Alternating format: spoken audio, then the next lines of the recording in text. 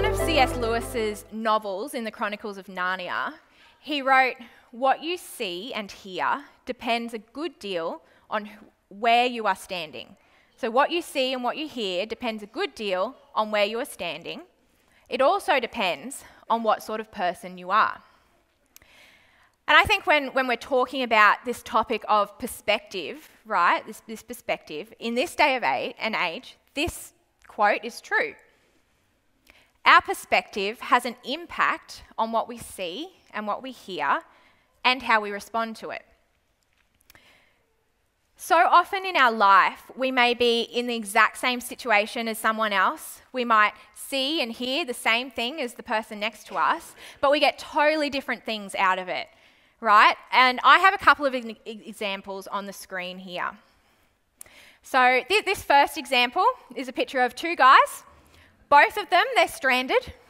One stranded on a boat, one stranded on land, right? What these guys are seeing and what they're excited about depends completely on their position. It depends on where they're standing. The one in the boat's excited about land. The one on the land is excited about the boat, right? But they're both in the same situation, just different perspectives. The next one, we can see two people looking at the same number. One of them sees the number 6, one of them sees the number 9. Which one's right? I don't know. They're both in the same situation, looking at the same thing, but with a different perspective. And now this next one is slightly controversial. You might remember it from, I think, about 2 years ago. It was all over Facebook. I think it was on the news. I remember hearing about it on the radio, even 96.5. This dress.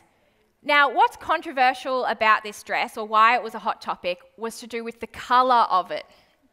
And I want to do a little experiment here this morning. Who of you sees this dress as white and gold? Oh, wow. Okay. Who sees it as black and blue? Yeah, that's really interesting. Who sees something else completely differently? What are you going? Wow. Blue and gold? Yeah, I can see a bit of blue and gold. We do know a good optometrist here at this church, so that's good if your eyesight is. Now, this dress is actually blue and black. So this dress is actually blue and black. But most people, when they first saw it, they saw it as white and gold. So you guys who did see it as white and gold, you're not alone. It's very common. And the reason for this is actually to do with our perspective and our assumptions around the lighting that this picture is taken in. So we can't tell the exact lighting situation from this picture. Was it taken outside or inside? Has it been lit up from the front of the dress or from the back of the dress? We can't tell those things. So what happens is our brain automatically fills in those gaps. It makes assumptions based around our perspective of the lighting conditions. And those assumptions is what causes us to see it in different colours, which I thought was actually really interesting.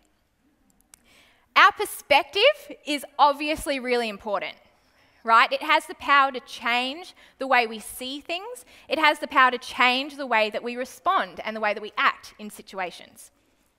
So what does this mean for us today as the church and as followers of Jesus? And does our perspective matter in our walk with God? And that's what we're going to be talking about this morning. So today, as I mentioned, we will be continuing our series through the 7 letters to the 7 churches in the book of Revelation.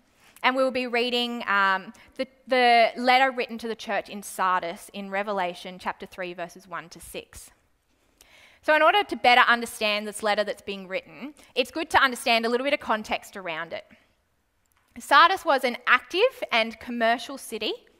It was known for being very wealthy, and because of the wealth of this city and the riches that the church enjoyed, this led to a church that hadn't suffered too much persecution, and it was quite sheltered, particularly in comparison with some of the other churches we've read about in this series.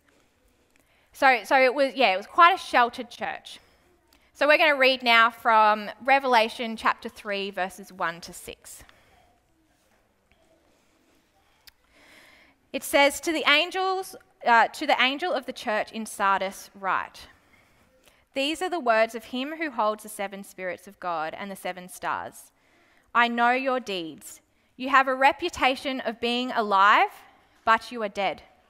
Wake up, strengthen what remains and is about to die. For I have found your deeds unfinished in the sight of my God. Remember, therefore, what you have received and heard. Hold it fast and repent. If you do not wake up, I will come like a thief, and you will not know what time I will come to you. Yet you have a few people in Sardis who have not soiled their clothes. They will walk with me, dressed in white, for they are worthy. The one who is victorious will, like them, be dressed in white. I will never blot out their name, the name of that person from the book of life, but will acknowledge that name before my Father and his angels. Whoever has ears, let them hear what the Spirit says to the churches. Let's pray. Heavenly Father, we want to thank you again for your word. Lord, we thank you that it is sharper than a two-edged sword. Lord, we thank you that it is living and active. And Lord, we just pray right now that you would be giving us ears to hear, giving us eyes to see what you have to say to us this morning. In your name, amen. Amen. So in all the letters that we've seen to the churches so far, despite their faults, Christ has recognised and acknowledged a lot of good in them. In this letter to Sardis, we find something quite different. No good is actually mentioned here. In fact, what Christ is doing is he's actually pointing out something that in their eyes and to them would have been a major achievement, something they would have held in high esteem and been very proud of, and that's their reputation. The church in Sardis was known for being alive. It had a reputation in its city, in the town, in the church, for its life and for its activity. But what does Christ have to say about this reputation? That there is no basis for it. In fact, they are dead. This is a heavy condemnation. And I can imagine that this church must have been feeling quite confused. If everyone around them is saying that they are alive, how can they be dead? This is blunt, sharp condemnation from God. And it shows that reputation means very little in his eyes. And it's obvious through verse 3 that this church is actually unaware of its own spiritual state. This is a dangerous place to be in. In the eyes of the world, in the eyes of those around the church, this church was very much alive. But in the eyes of Christ, the church was dead. So what was it that they were getting so wrong? When I was younger, my brother actually had a pet fish. And it was one of those pretty Siamese fighting fish, the blue and red ones. We had a fish because we couldn't have other pets. Fish were meant to be easy to look after, all that kind of thing, cheap, everything like that. And this fish was definitely my brother's because he brought it with his own money. It lived in his room, all that kind of stuff. But for whatever reason, I found myself being the one to have to feed it and clean its tank and all that kind of thing. And I know that it's not very hard with a Siamese fighting fish because you feed them once every couple of days and clean their tank every now and again. But my perspective was this fish was a little bit of a waste of time, waste of effort, waste of energy because it wasn't mine and I had to do all the cleaning for it. And parents, you probably understand where I'm coming from a little bit. So one day I was feeding this fish and I was getting ready to clean its tank. And I walked up to it and I saw the fish was actually lying down on its side on the bottom of the tank. And I must admit, based on my perspective of this fish, I was a little bit excited that So I did the quick check. I tapped the glass. I swished the water around. It didn't move. I thought, great. I went to the toilet bowl like we see in the movies, and I put it in the toilet bowl. And as soon as I did that, the fish started swimming around. It was very alive, and it was very much okay. I'm not sure what it was doing, sleeping maybe it was scared, but it was very alive. I got it back out and made it better, and it lived for a while after that. But my perspective was that this fish was a waste of time, effort, and energy. So the way that I dealt with this situation was very different to if my brother, who loved this fish and wanted to take care of it, if he had found it the way I found it, he would have dealt with it very differently. My perspective changed the way I acted and changed the way I responded in this situation. Now, Sardis, the church in Sardis, was looking at their success with the wrong perspective. They were measuring their spiritual state and their success based on things that were important in the eyes of the world, things that ultimately are temporary. This can include things like church attendance, size of the building, number of members, ranges of activities, responses in worship, giving, programs, ministries, etc., etc. And don't get me wrong, none of these things in and of themselves are wrong or bad in any way. The issue was the church in Sardis, despite having these things and despite its activities, its deeds, as we see in verse 2, were unfinished and incomplete. Despite all these things, there was no substance because they had neglected to keep the gospel at the centre of all that they did. They had temporary perspectives. So, God had a strong warning for them. He has nothing good to say about this situation, and he urges them to wake up, to open their eyes, to see things through the eyes of Christ and the lens of the gospel. They need a change in perspective. This is obviously a very serious matter in God's eyes. He is urging the church in Sardis to do away with their worldly perspective. But before we come down too hard on Sardis, we need to recognise that this is a major problem in our churches today.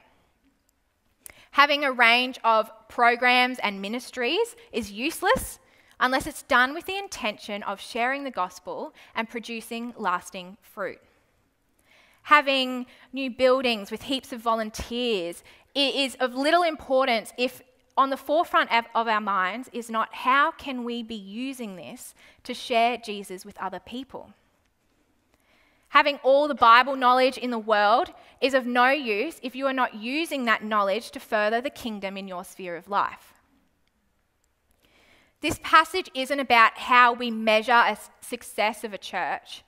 It's about ensuring that everything that we do is done with an eternal perspective. Everything we do is done with an eternal perspective. We need to be keeping in check what is really important as opposed to that which is temporary. Now, to take up an eternal perspective is to always keep in mind what is important to God. To remember that things of this world are temporary and eternity is important. It is to view the world the way Jesus viewed the world. If we don't intentionally bring eternity into the forefront of our minds, we may lose sight of it altogether. When eternity is forgotten, we become infatuated with that which is temporary.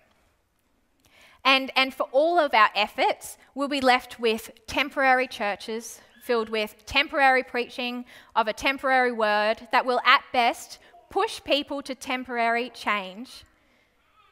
We value comfort and convenience over sharing the gospel and loving others. We become complacent in our practices and we miss opportunities to be bringing people a message of hope that could ultimately save them. What sadness would it bring to look like a church or a believer full of life in the eyes of the world, but with deeds that are incomplete in the eyes of Christ, and to ultimately be categorized by death. Temporary perspective can blur our vision. It makes us lose sight of the fact that making disciples and sharing Jesus with others is an eternal endeavour. It's something that we as the church today need to keep at the forefront of our minds, just as much as the church in Sardis did. We need an eternal perspective. Now, this passage tells us that there is still some aspects of the church in Sardis that are not completely lost yet. There's still hope, although he does say that they are dying.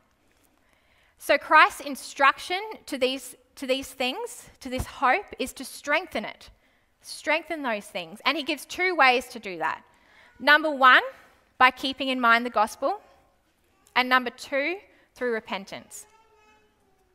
So the first step in strengthening and adopting an eternal perspective is to keep in mind the gospel. And for the church of Sardis, Christ is telling them to remember specifically how they received the gospel in the first place. So what Christ is referring to here is actually their response to receiving the gospel. So not specifically how they were told about it, but how they as people received it. What was their attitude? What was their spirit towards the good news that brought them salvation? Well, when they first heard, they were zealous. They were repentant of their old way of living. They wanted to boldly share the good news with others, and they were committed to living a life for God. When I was younger, I was obsessed with all things horses. I loved horse toys, real horses. I just wanted to ride horses for the rest of my life. I didn't end up doing that. But I remember one day being in Mr. Toy's Toy World, and I saw the most amazing toy. And I still remember it today. I think it was one of my favourites. I'm pretty sure it was like a My Little Pony toy, and basically the horse attached to a ring, and you pushed a button and made it jump. So it would go around the ring and it would jump over the jumps. And you could brush the horse's hair, and you had a little doll that sat on the horse. And when I saw this in Mr. Toy's Toy World, I thought, oh, wouldn't it just be amazing if I could have this toy? And I let my parents know, quite not subtly, that I would love it for my birthday or for Christmas. So sure enough, my birthday came around, and I was opening my presents, and this toy was one of them. And I was overjoyed because I'd been thinking about this toy for a long time. And I was so excited. I took it everywhere I went. I took it to all my friends. I took it to my birthday party. I showed my friends how it worked. I let them play with it. I just wanted to share it with them, and I wanted to share my excitement with them because I thought that this toy was the most amazing thing that I'd ever received. I was overjoyed by it. After a little while of playing with this toy, as I think a lot of things happen, but I did get bored of it after about a year. I lost my joy around it. I stopped playing with it, and I no longer told people about it. The excitement and that awe and that joy that I had when I first received the toy, that is what God is calling Sardis to remember. The joy that a lot of us experience when we first respond to the gospel, the zeal and the passion that we have to share this good news with other people, that is what God is calling the church in Sardis to remember. And we often have this joy because when we first respond to the gospel, we are so aware of the weight of our sin and the beautiful gift of grace that we have received. Right? We understand that this transformation and this transition from death to life and from darkness to light. We know that we are called righteous and that we are forgiven, and we want to celebrate that. We understand the weight and the joy of our salvation.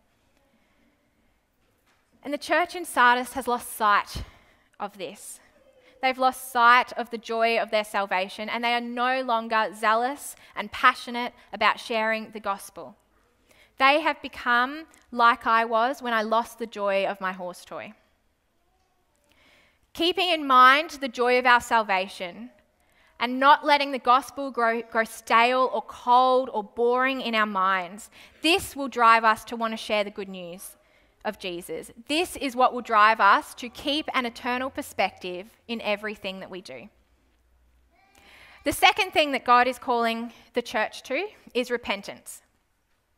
Because of their temporary perspective, they took their eyes off what was truly important, which is sharing the gospel well, and this had devastating effects on the members of the church and of the members of the community. So God is calling them to repent of this, to acknowledge what they were doing that was wrong, to turn from their ways, and to once again be zealous in their pursuit of Christ, keeping him at the centre of everything that they do. One of the scariest things about this church, I believe, was that they were unaware of their spiritual state. A church that knows their spiritual state surrenders and submits to God and leans on his strength to get through. But a church that does not know its spiritual state continues on their own strength and continues doing many things, but achieving nothing. Their deeds are unfinished. And this is why repentance is so important. Because repentance is an active flee from sin and turn to God. You see, what repentance does is it acknowledges that which is wrong in the eyes of Christ, and it brings sin out of darkness where it is in danger of being ignored, of being unfinished. And it brings it into the light where it can be seen, where it can be dealt with, and where the Bible says it can actually become light itself. God can use the darkness and the sin for his glory if we allow him, if we bring it to the light, and if we repent. This is often a difficult and a painful process, revealing the ugliness of our sin, but it is necessary to bring about the change that is needed in order for the church in Sardis to live the way God intended them to live, to turn from their temporary perspective and to adopt an eternal perspective. These instructions to keep in mind the joy of our salvation and to repent are just as applicable for us today as it was for the church in Sardis. We know that we are prone to having temporary perspectives, particularly when we go about our daily lives, and particularly when we find ourselves in situations that can be frustrating or inconvenient to us in some way. But God is calling us to adopt eternal perspectives in these things, to keep the gospel at the centre of everything that we do. This week, when we go about our daily lives, when we see our friends or we see our family, how are you going to keep an eternal perspective when you speak to them? When you're driving on the road this week and someone cuts you off, how are you going to keep an eternal perspective when you react and when you respond to that situation? Our perspectives matter. When it is not focused on God, it can have devastating effects on the kingdom. When we take up an eternal perspective, we cannot help but change. The way that we work every day, the way that we go to work every day will look different. The way that we communicate with others will look different. The way that we parent will look different. Our routines and our priorities and our time will look different if we have an eternal perspective. And we need to keep strengthening this through remembering the joy of our salvation and through actively asking God to reveal to us ways in our lives that we have temporary perspectives, and then through repenting of these things. As you go about this week, and something that's really actually helped me personally in trying to keep this is a difficult thing to do. This is a journey that we are on with God to keep eternal perspectives in everything. And we serve and we worship a God who is full of grace and mercy. and has given us the Holy Spirit that will journey with us through this journey. So cling to that hope and cling to that promise. But something that's really helped me is just keeping a question at the forefront of my mind. And it's very simple. Am I seeing this through an eternal perspective or a temporary one? And I keep coming back to this, what would Jesus do? And it seems, it's an old saying, it seems a little bit corny, but I actually think it's really quite important. What would Jesus do? When you, I don't know, have your appointment this week and they ask you what you're doing this weekend, would Jesus tell them that they were going to church or not? You know, questions like that. How do you keep your eternal perspective? And how can you be sharing the gospel with people you come in contact with this week? God called the church of Sardis to keep in mind the joy of their salvation and to repent in order to strengthen the good that they have. And he's calling us to do the same, so that we may adopt an eternal perspective in all that we do and be a body of Christ that is categorized by life, both in reputation and in the eyes of Christ. So let's pray. Heavenly Father, we are sorry for the ways that we have and we keep temporary perspective in our lives. Lord, we want to repent of our actions and our deeds that have come from not keeping you at the forefront of our minds. Lord, we're sorry for our unfinished deeds and our missed opportunity of sharing Jesus with others. Lord, please this week remind us of the joy of our salvation. Lord, would you help us to keep the gospel at the forefront of our minds, the joy that we have relationship with you, Lord, and let that joy fill us to the point that we just can't help but share it with other people. Father, give us hearts that are zealous and that are full of passion for sharing the gospel with others. Lord, we just invite you to partner with us. Holy Spirit, walk with us and transform our hearts so that they look more like you.